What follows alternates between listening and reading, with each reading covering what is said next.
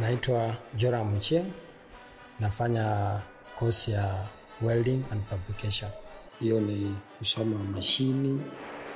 Tukilinganisha mashini zenye zilikuwa kitambo, naweza sema in short zilikuwa more analog. In engineering work, we need to make something that is more precise.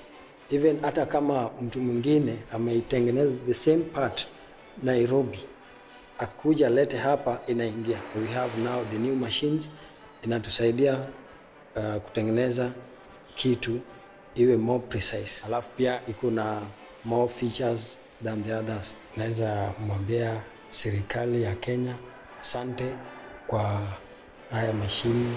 Kwa elimu ambayo nitapata hapa itanisaidia mingi sana.